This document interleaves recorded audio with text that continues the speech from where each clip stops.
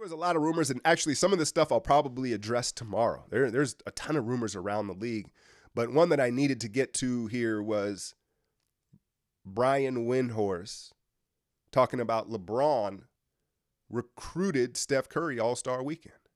Steph hasn't signed an extension, and LeBron's already put the wheels in motion.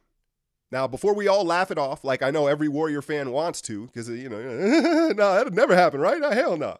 Hold on. Let me just propose this question to you. Because I agree, the chances of it happening are slim to none. But never say never. But has what Brooklyn done make him consider this? Let's say KD gets back here healthy in the next couple weeks, and Brooklyn just crushes everyone. They roll through everyone this year to the championship. Does Steph look at that and say, man, we got to make Brooklyn West? Might as well do it down in LA. Again, highly unlikely. Highly unlikely. I get it. But, the perfect storm, let's say the Warriors miss the playoffs here. They make a big push for it, miss it. The front office fumbles the draft pick. James Wiseman is looking more like Willie Cauley-Stein than Joel Embiid. Shit. Warrior fans, don't be so secure. Don't be that naive. Would I bet my money on him leaving? No, hell no. But I don't think it's as ridiculous as people think. Other Warrior news.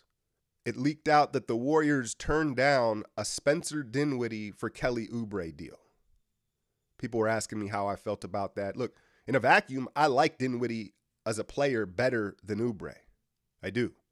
But he's injury prone, right? He came out of Colorado, the broken foot. That's what made him slide. He was hurt in Detroit. He's had such a meteoric rise, and I'm rooting for him. I think we all are, because he's a unique dude.